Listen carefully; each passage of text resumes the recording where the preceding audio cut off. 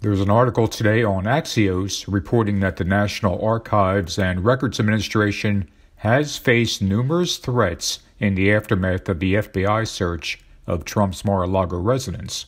This is in addition to the multiple threats that were made against the FBI after the search, as well as death threats against the judge who signed a search warrant, all of which is simply a continuation of a trend where Trump supporters threaten those who oppose Trump.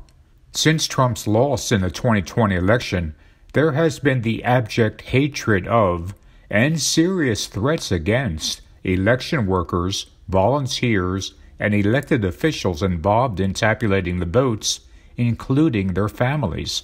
And the various politicians who have opposed Trump over the last few years have also been subject to some of the most vile and reprehensible threats one can imagine, including death threats against them and their loved ones. Substantial hatred has also been aimed at the media since Trump burst onto the political scene, as Trump proclaimed them the enemy of the people, and his supporters promptly reacted with absolute rage and even threats of violence. In fact, almost anyone who has opposed Trump in any way over the last few years has been on the receiving end of vitriol, hatred, and even threats against their lives. One has to simply remember the chants of "Hang Mike Pence" to understand that no one is safe. There simply is something about Trump that brings out the hatred in people.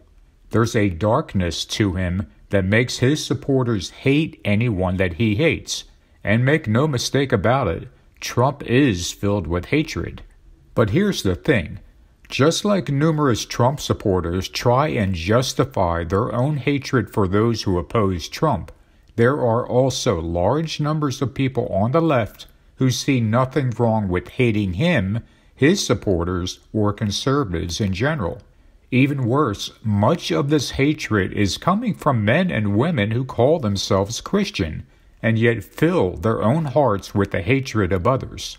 I talked about this before in an older video called Hate versus Hate, which I'll put a link to up top.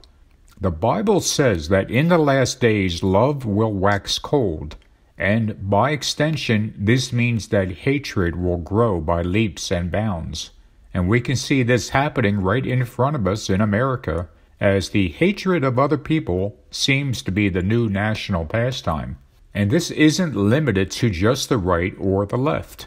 Over the last couple of years since I've had this channel, I received many comments and emails that either are full of hatred against anyone who opposes Trump, or are full of hatred against Trump and those who support him. Both of these things are wrong, and the more we allow this hatred to fester inside of us, the further away from the kingdom of God we become. All of this hatred is completely at odds with what the Bible teaches us.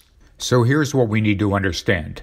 If we hate those who criticize Trump, or if we hate those who support Trump, all of this hatred is coming from the same place. And I think we all know what place that is.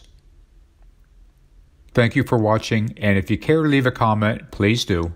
As always, kindly be respectful in any comment you leave, especially towards those with whom you disagree. I'll talk to you guys soon.